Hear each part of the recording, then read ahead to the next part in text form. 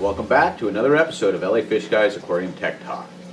Today we're going to talk about water changes, and in particular the differences between bulk water changes and the benefits of doing smaller incremental automatic water changes. And we're also going to install an automatic water change system, in particular the Genesis Renew.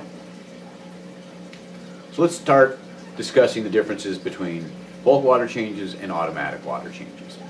First off, most of us do water changes. It's a pretty important part of maintaining a healthy aquarium, whether it's a fish-only system or a reef tank. Water changes help export nutrients. They help replenish certain elements like trace elements and magnesium and calcium and alkalinity in some cases. And most importantly, they really help maintain consistent water quality. Bulk water changes are also beneficial in things like if you've got to vacuum your sand, which if you have sand beds in your tank, exporting the waste and detritus that's in the sand is an important part of husbandry. But aside from that, we have this whole new trend of doing automatic water changes, and in particular daily automatic water changes. Now, I've been in this a long time, and for a lot of years I did the bulk water changes. We changed out water every week or every 2 weeks, and they were pretty large water changes. And while my tank was very, very healthy and reasonably stable, there's certain issues that come along with doing large water changes.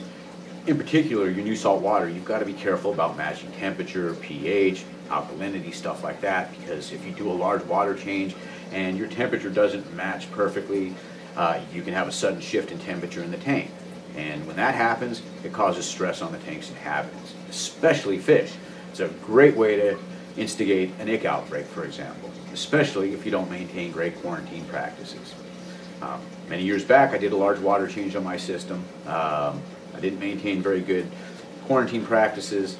The large water change resulted in a very sudden temp swing because we didn't have the temperature matched properly. That sudden temp swing resulted in an ick outbreak on my system, and it was pretty devastating. Around that time, I researched automatic water changes, and reality of it is, like many of us, I'm not really a great maintenance person. And I installed an automatic water change system. The result was, and this is 6 years ago, much less labor on my tank, and most importantly, much greater consistency of water quality in my system. The benefits have been huge.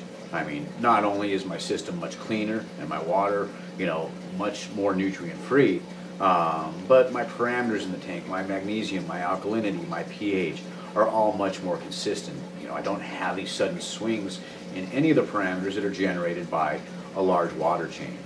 So the end result has been that my tank and my corals, they've all thrived and ultimately been a lot happier and healthier as a result. So going back to water changes, we're going to really focus on automatic water changes today. Don't get me wrong, in some cases we still need to do large water changes because, as I said, husbandry is a very important factor. Things like vacuuming your sand and helping to export the detritus in the system can be augmented by your water changes. So setting that aside, we're going to really focus on automatic water changes today. And there's a number of ways to go about it, a number of solutions out there. Things like dosing pumps, whether it's a Cole Palmer type Masterflex pump that has dual heads, a Stenner dual head peristaltic pump. Those are two types of solutions that you can use. It will automatically change out the same amount of water as they're replenishing at the same time. Then you have solutions if you have an Apex, like the Apex Dose, and that is a dual head peristaltic pump that you program to change out X amount of liters or gallons a day, and the peristaltic pumps will remove a little bit of water and add a little bit of water at a time, and do that through the course of the day. And there's another solution out there called the Genesis Renew, which is what we're going to install today, that is a solution that is designed specifically for automatic water changes. With the Renew, it's very unique in that you can select the amount of gallons you want to change out at one time from 1 to 99. You can set it for a day as a continuous water change, a daily water change, or a weekly water change, and you can set it to repeat. So for example, if I want to change out 99 gallons at one time, I enter the 99 gallons, hit start, and it'll automatically change out 99 gallons continuously, about 1 gallon every 3 minutes, until that 99 gallons is completed. If you set it for daily and you set it to repeat, you can set in whatever amount of gallons you want a day, hit start, and every day it will change out a preset amount of water. Now, I've used the Renew for a lot of years, and especially if you have a large water tank, a large aquarium rather, the Renew is very, very flexible, very easy to use, and really packs some great features as a water change only system. So we're going to dive into the Renew a bit here. We're going to unbox one, show you the components that go into it. After that, we're going to set up a holding tank that the Renew is going to draw its new salt water from. And then we're going to dive into setting up the Renew, running all the hoses, setting up the pumps, and an overview on how to use the system. So stay tuned as we dive into automatic water change systems.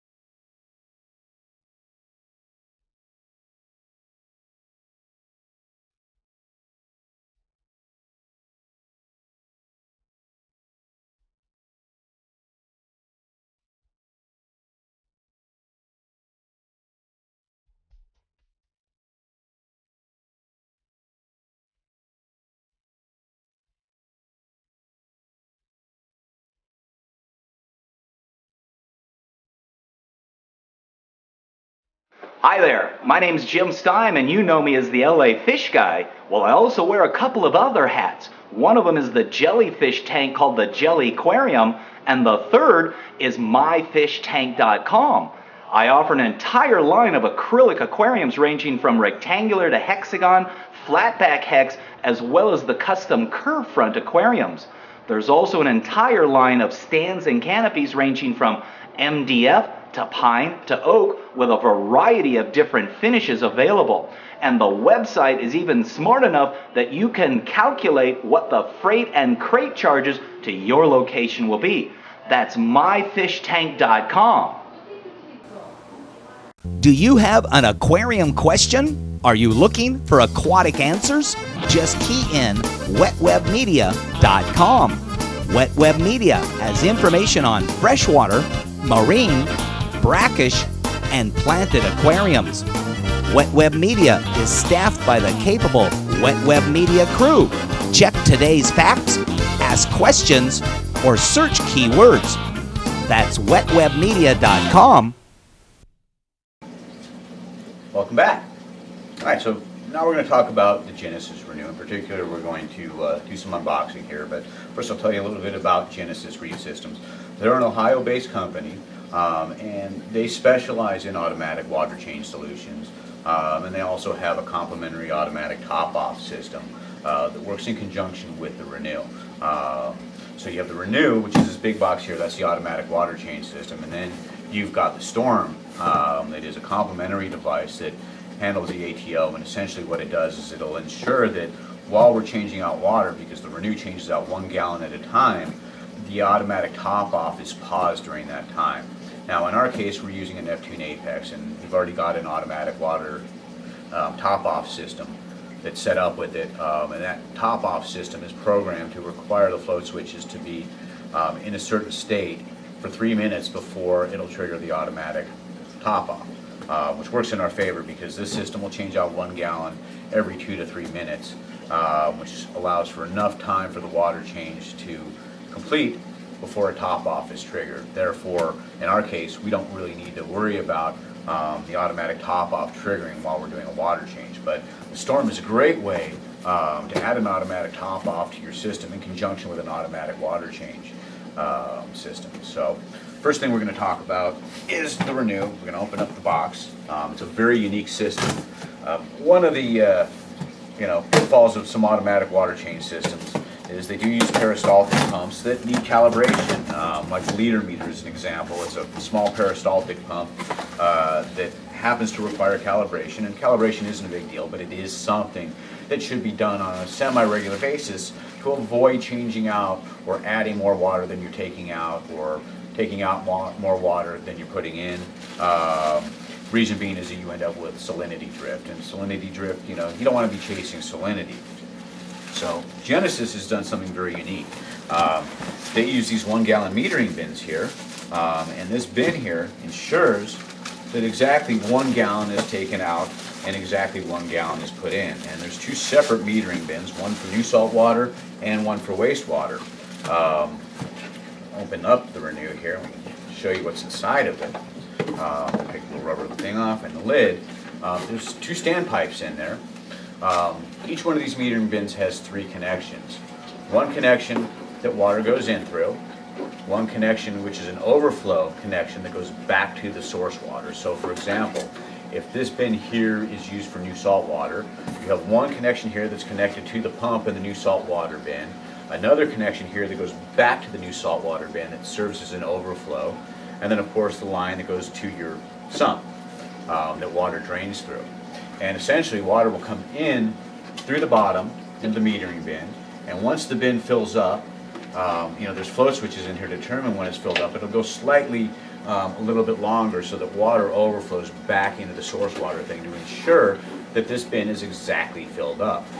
Now when we install this metering bin, or when we install both metering bins, it's critical that we get them perfectly level, because if it's to one side or the other, they may not change out the exact amount, but we have levels for that solution. So again, inside the metering bin we've got 2 standpipes, one where the new water comes in and overflows into the bin, and another one where the new water can overflow back to the source to ensure that we have a perfect 1 gallon water in here. So we have 2 metering bins in the box, metering bin 1 and metering bin 2. We have our Renew controller.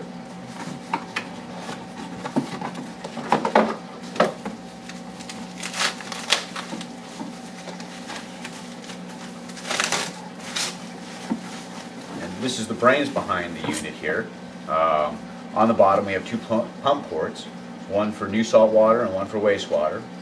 So essentially we can pump a gallon out of the sump and a gallon out of the new salt water bin. It controls those pumps. It's got a nifty little display there that tells us the amount of gallons that we want to change, whatever we got a program for.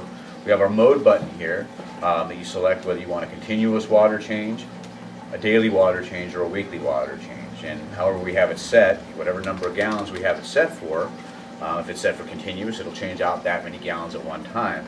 If you have it set for daily, and we have it set, say 5 gallons for example, it will change out 5 gallons a day, and it divides it up over the course of a 24-hour period. If you have it set for weekly, it'll change out, say if you have it set for 7 gallons as an example, it will change out 1 gallon per day for 7 days. And then if you have it set for repeat, it'll repeat that every week. So this is our controller here, and at the end of this, once we get everything set up, we'll go through the basic setup and how to use it, but essentially there's that. And here we've got some float switches.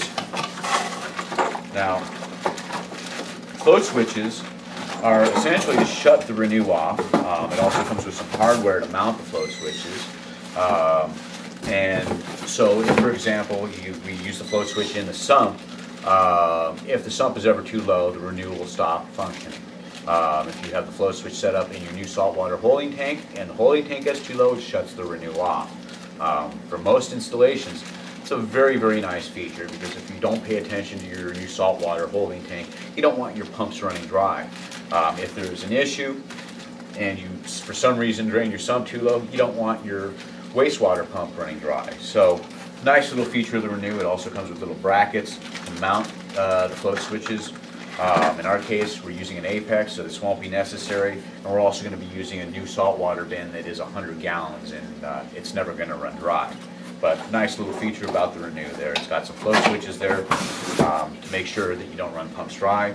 It also comes with a pair of pumps. In this case, they're Eheim Compact 1000 pumps. Not a very expensive pump, but Eheim makes quality pumps. I've been using the same pumps now for 5 years, haven't done any maintenance, and I've never had a problem.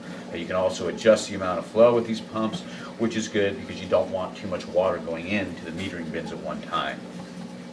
So we have 2 pumps. There's also some little valves that come with the Renew, and these little valves allow us to, again, to control the flow without having to mess with the pump. So that essentially we don't have too much water going in with the Renew. And the idea being is that we want to fill up the metering bin in about 1 minute or less. Also comes with some instructions, some mounting templates for our metering bins that'll come in handy a little bit later, a little mounting template for our Renew controller. And lastly, we're going to talk about the Storm. Storm, again, is the automatic water top-off solution that works in conjunction with the Renew. It's very similar to the Renew in that you've got the same kind of interface, a little bit different buttons. But this, essentially with a cable, will plug directly into our Renew controller. The Renew will recognize that we've got the Storm attached, and with that, it'll automatically pause the water change. When it's doing an automatic it'll automatically pause the top off to ensure that we're not adding fresh water while we're doing a water change. The other nice thing is that you can increase or decrease the amount of time between top offs. It'll support different pumps, although the Storm does come with another Eheim pump for your top off. It also includes float switches for your sump to detect when the sump is, down on water, so it knows exactly when to add water. So it's got the little float switches. Again, it also includes mounts for the float switches. So if you're looking into a Genesis Renew, I highly recommend that you consider the Storm, as it's a very complementary product, and between the two solutions it solves a major issue. I mean, let's face it, we all have evaporation from our tanks and we all need to dump in new water consistently to maintain consistent sump levels. If you have an internal protein skimmer, well, you know that if the sump level changes, so does the way the skimmer performs. Maintaining consistent sump levels is very important to maintaining consistent skimmer performance. So automatic top-offs are a very, very important thing when it comes to maintaining consistent tank health and consistent tank operation. So with that, we've covered both the Renew, we've covered the Storm. The next step is going to be to get into the garage and start setting up the new saltwater tank. So stay tuned as we dive into setting up the automatic water change system.